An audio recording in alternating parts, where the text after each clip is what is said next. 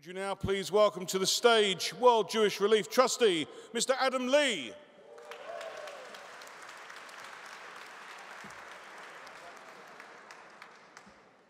Chief Rabbi, Your Excellencies, Rabbonim, my lords, ladies and gentlemen.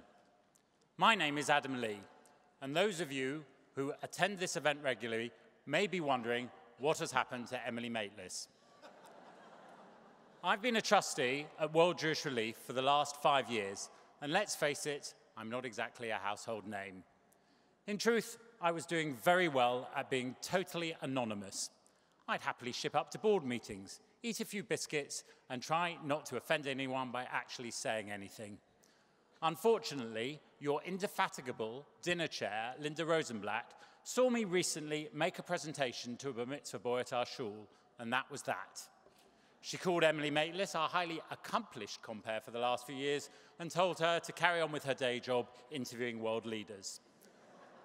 She then rang me to tell me that if I didn't do it, she'd have me demoted to assistant minute taker for the audit committee. So here I am.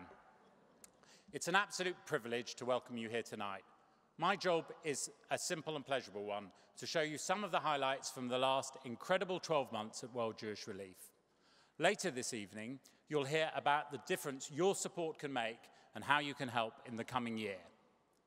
There's no doubt 2019 was a tough year, and within our own community, we faced significant challenges. But in this atmosphere, there has also never been a more important time to show how proud we are to be a Jewish organization representing all of you everywhere we work.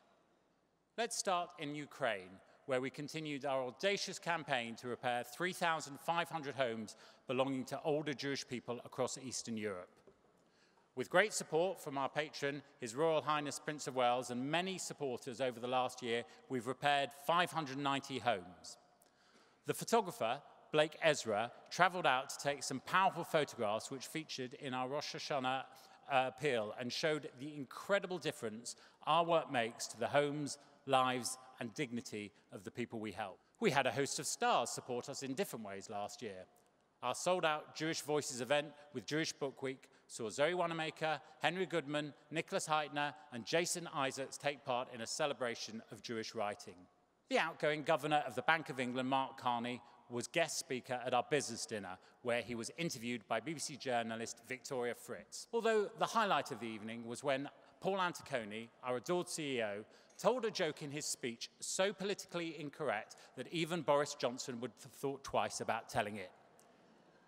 It was also a year of awards, with the World Jewish Relief's great friend Harry Heber receiving a Lifetime Achievement Award from the Jewish Volunteer Network. Harry was brought to the UK by World Jewish Relief as part of Kindertransport and has run our optical programme for the last 20 years.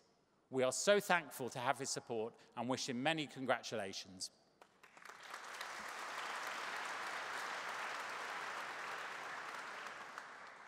On the subject of awards, sadly, I was yet again rather surprisingly overlooked by the Palace for a Gong, so I think I too am going to move to Canada. Much more deservingly, however, our UK programme director, Janice Lepatkin, did get the call up. Janice has devised and led our highly respected refugee employment programme in the UK, also known as STEP. I'm sure you will all join me in congratulating her for her deserved recognition through the award of an MBE and a trip to the Palace to meet the Queen.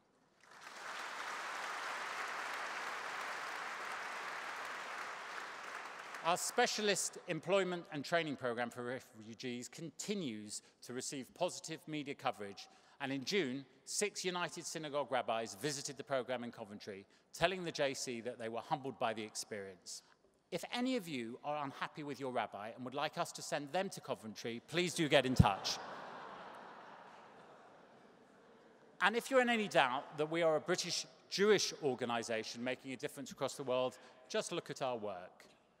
We have just received the largest ever DFID grant to a British Jewish charity for our programme in Rwanda, helping young people with disabilities establish successful careers in areas like agriculture.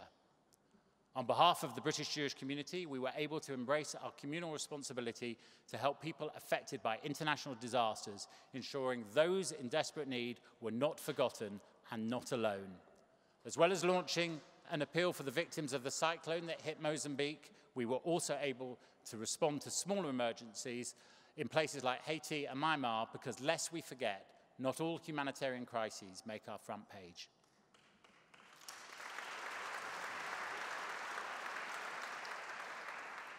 And we have been delighted that so many of you have visited different areas of our work this year: Ukraine, Moldova, Transnistria, and Poland, to name a few.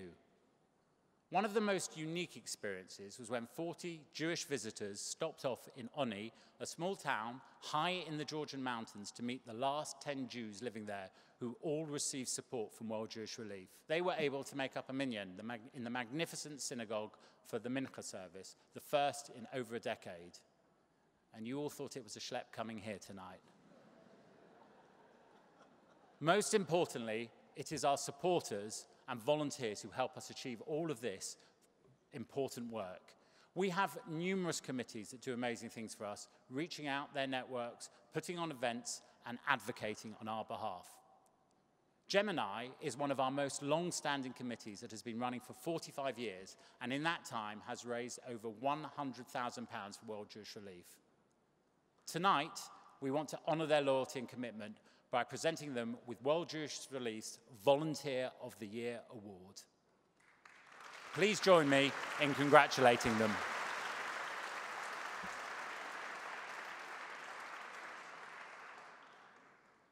As you can see, there is so much to celebrate. We are thrilled to have such great support in the room tonight, and we hope that you all feel equally proud to be here. Tonight, we can make sure that our vulnerable Jewish communities are not forgotten and not alone, whilst remembering that collectively, as Jews, we also have a duty to help those beyond our own community where we can. Thank you for allowing me the stage tonight. Next year, I promise normal service will be resumed and you'll get someone decent who knows how to read autocue. In the meantime, you can look forward to hearing from our very special guest tonight, Rory Stewart. We're so excited to have got him, and he promises to sing all his big hits, including Maggie May and Sailing. Enjoy your dinner. Thank you.